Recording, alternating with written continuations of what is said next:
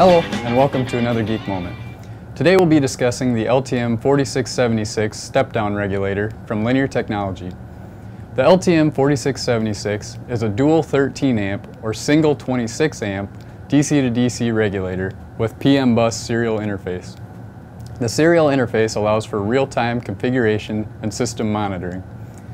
The device accepts a wide input voltage from 4.5 to 26.5 volts and has a programmable output voltage from 0.5 volt up to 5.4 volts max. What really sets it apart is its PM bus interface, which allows for real-time configuration and system monitoring, as well as its high accuracy. DC1811 is the evaluation kit provided by Linear Technology for this module. The kit includes the eval board showcasing the LTM4676. As you can see, the board breaks out a number of useful pins and has a couple of different connection points for V in and V out. The kit also includes a PM bus controller, which will allow us to connect the device to a PC.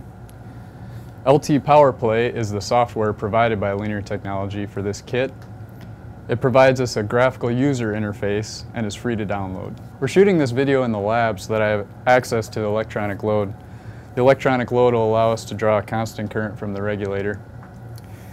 We'll go ahead and fire up this bench supply, which will serve as the input source to the regulator. Currently have it set to 12 volts, which is right in the middle of that acceptable voltage range. I have one of the regulator outputs connected to the electronic load, which will allow us to draw a constant current from the regulator. And we can go ahead and connect the PM bus controller to the module and to the PC. Now let's go ahead and turn to the LT Power Play software to actually program our output voltage and monitor the system. You can see all sorts of information here, including the device that we have connected to the PC and each output of the device. You can also see real-time information such as input and output current, input and output voltage, temperature information, timing information, all sorts of stuff.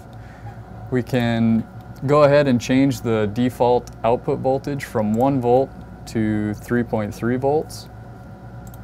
And I'll go ahead and set a threshold for 2 amps of output current. So if our output current exceeds 2 amps, it'll trip a status flag, which we'll be able to monitor. So we can write that configuration to the device.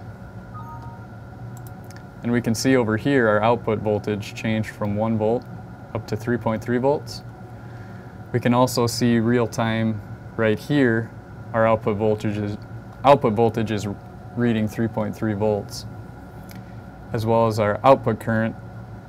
Right now we don't have the electronic load turned on, so we'll go ahead and turn that on. You can see our output current jump to 3 amps. You can see our efficiency up here running at about 92%. And you can see here we've tripped that warning flag. Our warning flag was set to trip at 2 amps and our output current is currently set at 3 amps, so it's warning us of that condition. The LTM4676 consolidates a bunch of power monitoring circuitry and digital control in a single easy-to-use device.